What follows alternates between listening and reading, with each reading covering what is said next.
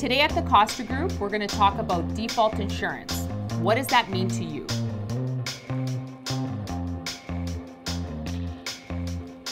Default insurance means the lender requires insurance if you put less than 20% down.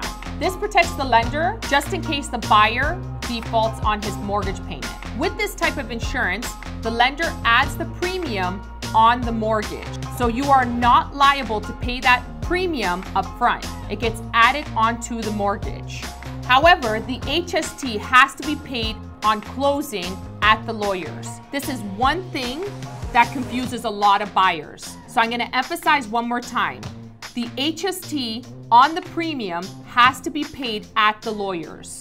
If you have any questions for us here at the Costa Group, give us a call or follow us on social media.